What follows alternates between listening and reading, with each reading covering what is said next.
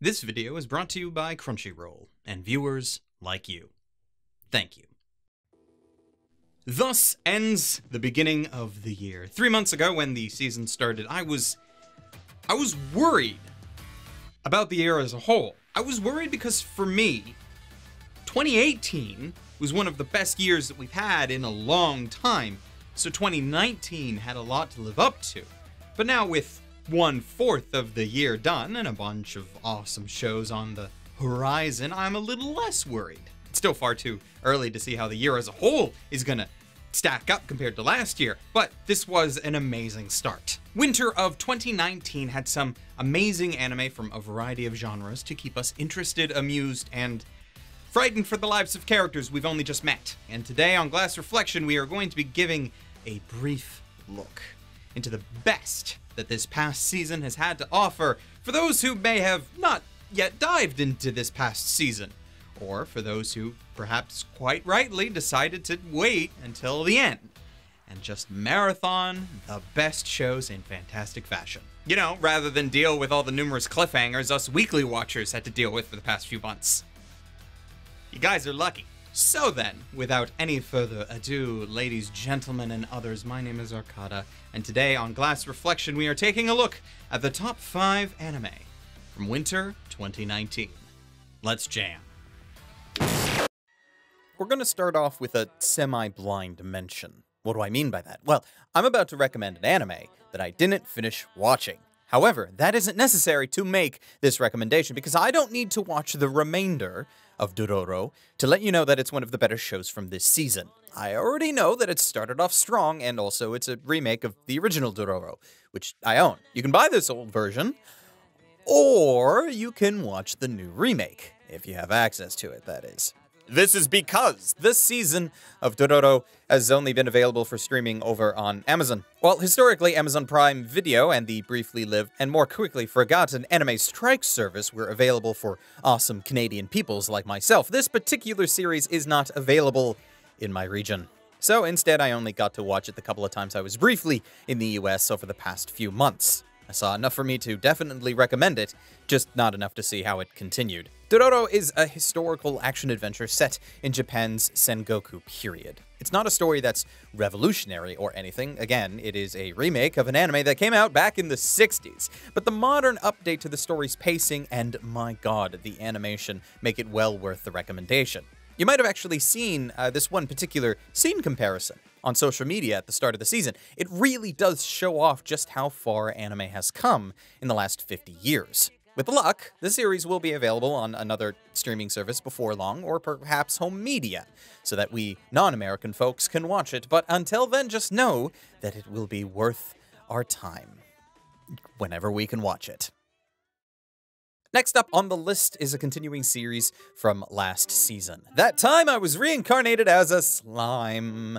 This is a prime example of ending off a 2-course series in a way that feels semi-natural and not disappointing. Slime did this quite well. It's still very obvious that this season is not the end of the story by a long shot, and we are only on a bit of a break, but if you want a breather from your bog standard isekai series like everything else coming out the last number of seasons, then Slime has continually proved to be a breath of fresh air. It's got good action, political dealings between a newly developed nation made up of monsters, and, you know, the rest of this fantasy world. There are demon lords with both mysterious objectives and outright simple ones. It's a series that's not really all that complicated, while at the same time, it is detailed enough to showcase a fairly elaborate fantasy world in which our protagonist Rimuru handles all of the various things thrown at him. I'll admit that there are some hints at a potential plotline complication that was brought up in the final episodes. That does have me slightly worried for when the series eventually does start back up again, but I will try to remain confident that with any issue that may arise, it will be dealt with in the same clever style as every issue that has come before it. And with luck, I'll be proven right on that. Next on my list is Mob Psycho 2. Demonstrating exactly how you play off a sequel to such a weirdly fantastic series like the original. Obviously, Mob Psycho 1 is required watching in order to enjoy this second season, but come on now. If you haven't watched the original Mob, then you've just done yourself a disservice to your life and should rectify this problem at your earliest convenience. There are a number of reasons why Mob Psycho is one of the best shows this season, and hell, one of the best of even potentially the last couple of years. It's not just the production values that have come out of Bones, which, holy crap, they do not let up with this series, but also just the writing and characterizations of everyone involved, because it's all strangely compelling. The development that this series has for Reagan, going from this sleazy con artist to... Well, he never really actually gets rid of being a sleazy con artist, it's kind of his shtick, but the amount of humanizing that he goes through in the mid part of this season was some of my favorite episodes. And then there's the development of Mob. The story could have been so basic, leaving Mob as nothing more than a fairly time-ticking bomb dunce of a boy with so much power and little actual focus in how to use it. But the second season takes him far beyond that, and so quickly too. He goes from being this naive student who can't really decide for himself how to do anything despite his near limitless psychic powers to becoming honestly one of the most kind and understanding individuals that Bones has ever animated. Plus, the show's OP is one of the best of the season, which surprises me as it now gets added to a short list of mine for series that have an amazing Season 1 OP that have even better OPs for Season 2. For best ED though, well, that goes to our next entry.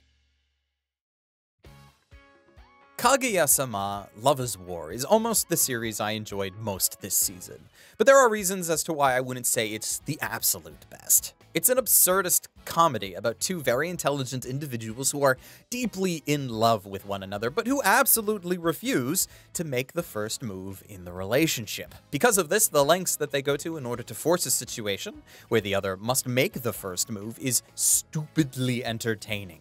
In the same sort of crazy style as Gintama and Fullmetal Panic Fumoffu, Kaguya-sama is a series that is not complicated and has no narrative twists that will grip you, nor any real stakes, because, hey, when your whole narrative relies on the two main characters attempting and failing to get the other to indicate the nature of their relationship, the chances of them actually starting the relationship is next to zero, until the series decides that it's time to end it all.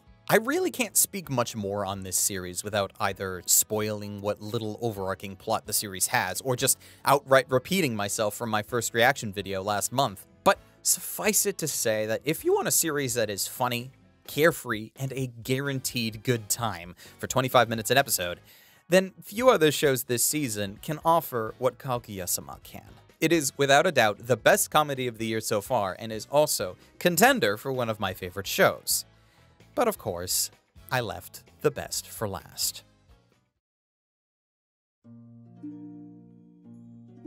The Promised Neverland is far and away the series I have sitting in my slot for Best Anime of the Year, unless some newer series comes to claim that title as we continue through 2019. I know that this is a statement that will probably send a bunch of the show's manga readers to promptly tell me how poor of an adaptation that this was, but hell, I don't care. There are so many parts to Neverland's story that are very spoiler heavy. It's not a series that you can describe to someone in much detail without accidentally saying things you shouldn't. Half the joy and entertainment I took out of this series was from the narrative twists and turns that the story took, and I found the presentation of it all to be extremely well done. It's the perfect example of why I love watching the anime for a story before reading its manga, because I can almost guarantee that I would have not enjoyed this series anywhere near as much if I knew beforehand which twists were about to be revealed. Are there things missing? Probably. That happens with every adaptation. But hey, now the manga is something amazing I can look forward to later, preferably with the soundtrack playing in the background while I read. Best part of the whole show to me, though? The series ends on an extremely solid narrative beat. Now, thankfully, that is somewhat unnecessary considering we already have confirmation of a second season in the works for 2020, and since there is still plenty of manga to go, that's nothing but good news. There's plenty hinted at in this story's first season that hasn't yet been explained. Objects found, relationships formed, and character outcomes not yet set in stone. Because if it didn't happen on screen, then it didn't happen, is a mantra I am going to stand by with this series. Plus, the atmosphere that this show sets is stunning. I've made complaints against the use of 3D animation in other anime from this season, but Neverland is one that utilizes CG to great effect. And the soundtrack? Oh, my god, it is one of the better ones from this year so far. The opening especially is one of my favorites, sitting right next to both Kaguya-sama and of course Mob Psycho. The OP here did an incredible job at getting me pumped up each week, which is exactly what it was meant to do. This is the only series from this season that I've watched multiple times, mostly to make sure that other people I know have seen it because I know that they would love it. So I can't do anything but recommend it highly as one of my favorite shows from this season. And it's the one out of all of the available options so far that I desperately want to see more of.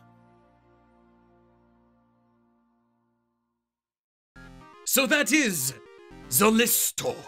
Thank you for taking the time to watch this video. I hope that if there is any show here that I've talked about that you haven't seen, you get on that. They all should be complete by the time this video goes live, unless I miscalculated episode counts greatly. So get your marathon comfy clothes on and then just sit back and enjoy. This video itself was lovingly sponsored by the wonderful folks over at Crunchyroll, who happen to stream most, but not all, of the entries on today's list. They also recently made some fan-centric documentaries alongside, you know, all of the regular anime offerings that they have. So check those out on the YouTube page in the description if you're interested. If not, that's cool too. Like, no rush, no pressure. But now, with the winter season out of the way, it's time to dive into spring.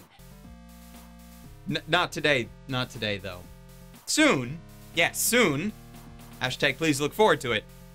But not today. And lastly, a very special thank you to my patrons who not only support my work in general, but allow me to continue to do what I do. I love and appreciate you all. Seriously.